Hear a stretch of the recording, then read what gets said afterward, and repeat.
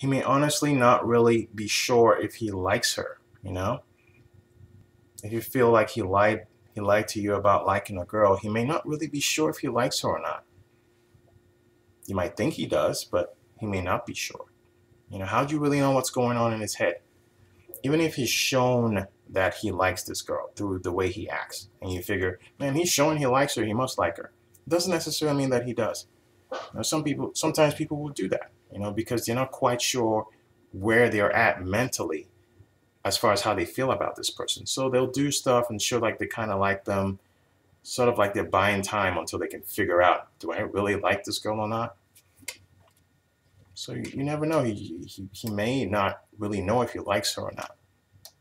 That's on the one hand. On the other hand, he may like her, you know, and he may like you too. So he's worried that by telling you that he likes her, he might lose you in the process, you know? So it could be either one of those scenarios, but all you can really do and the best thing you can do is try your best to engage in conversation with them, you know? Try to get to know him better and try to get him to know you better and see the way you guys gel, if there's any chemistry there.